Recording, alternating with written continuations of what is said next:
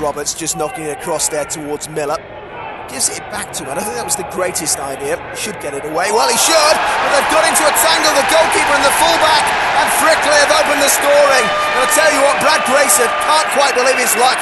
Look at this back pass. Disastrous stuff from a Worksop point of view. It's Roberts just trying to push it back towards Zicardi. Zicardi really should have stayed on his line. He slips over at the crucial moment, and Frickley can't quite believe their luck. They lead in front of the Cop End at Hillsborough. It's Frickley 1, Worksop Town 0. Zicardi just knocks this one long up towards McDonald, tries to flick that one on. It's a lucky break. It comes towards Jackson, knocks it on now for Warlow, bit of space to work in. Jackson's continued his run in the box, a great angle and a brilliant finish. What a strike that is from Jamie Jackson, and Worksop are right back in this contest. 10 minutes after falling behind to that disastrous mistake, they've managed to get themselves back on level terms. A super run from Jackson. Warlow spotted his run, and the finish with the left foot was expertly done.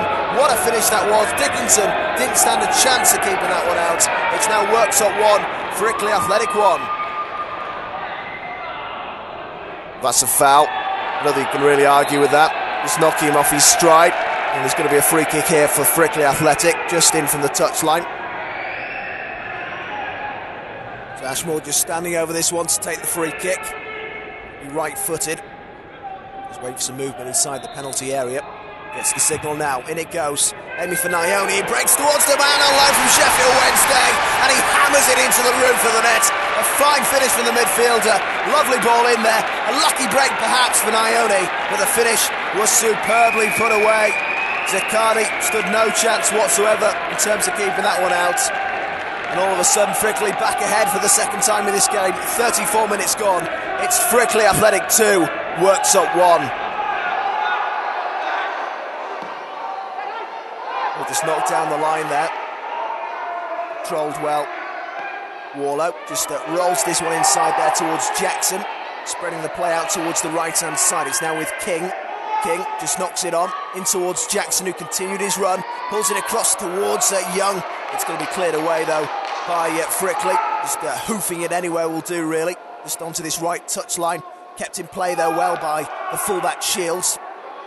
Still it's with Worksop Town, keeping the pressure on this Frickley rear guard.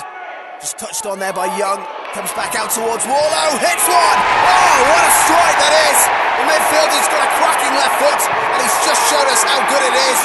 Just before half-time, they've got themselves back in this contest for the second time.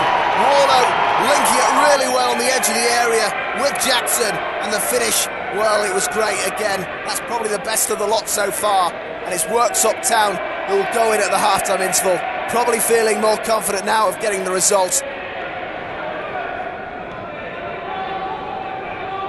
Goes back towards Young, tries to get the cross in, but it's going to be cleared away by Frickley. They look to complete the clearance here.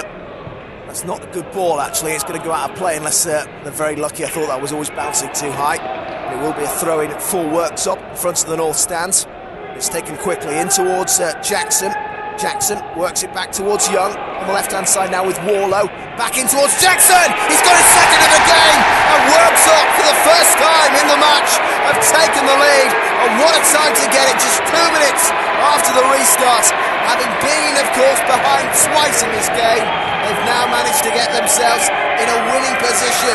Can they hang on to it? Great play on the left hand side. Again, good quality from Warlow, and the ball in towards the striker. Well, it was really just what you want, isn't it, as a centre forward?